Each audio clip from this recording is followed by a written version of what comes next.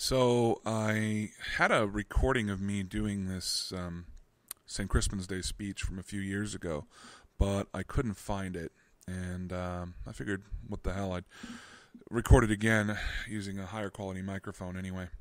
As I said in my blog post, I love the various performances of Henry V out there. I especially love Branna's performance. I actually think he does a better job in the filmed version than Olivier does in his filmed version, and really better than most other recorded versions I've heard, although I very much like Richard Burton's version as well. But they don't exactly capture what I hear in my head when I'm reading it, or even watching the play. Yes, a live actor's performance, certainly I register it, but I know the material so well and I love it so much that when I'm hearing that actor do it, I'm also hearing in my head the way I think it should be. So, anyway, this is a reading from Henry V, Act 4, Scene 3. It's generally called colloquial called the Crispin's Day speech. No, my fair coz, if we are marked to die, we are enough to do our country loss, and if to live, the fewer the men, the greater the share of honour. God's will, I pray thee, wish not one man more. By Jove, I am not covetous for gold, nor care I who doth feed upon my cost. It yearns me not if men my garments wear. Such outward things dwell not in my desires. But if it be a sin to covet honour, I am the most offending soul alive. Now, faith, my coz, wish not a man from England. God's peace!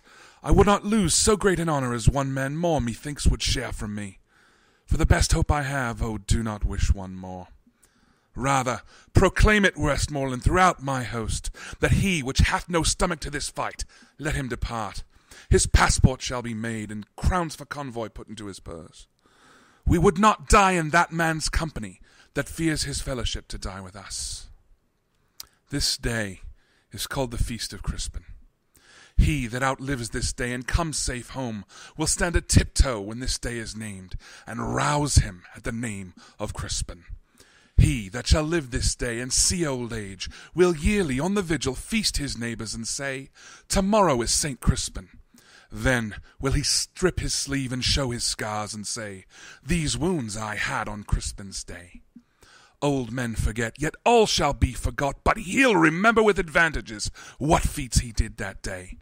Then shall our names, familiar in his mouth as his household words, Harry the King, Bedford and Exeter, Warwick and Talbot, Salisbury and Gloucester, be in their flowing cups freshly remembered.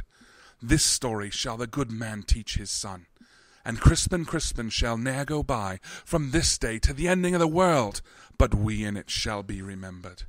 We few, we happy few, we band of brothers. For he today that sheds his blood with me shall be my brother. Be he ne'er so vile, this day shall gentle his condition. And gentlemen in England now abed shall think themselves accursed they were not here, and hold their manhoods cheap, whilst any speaks that fought with us upon St. Crispin's Day. It's not exactly my best reading, but, that's one take, so that's about the way I hear it in my head.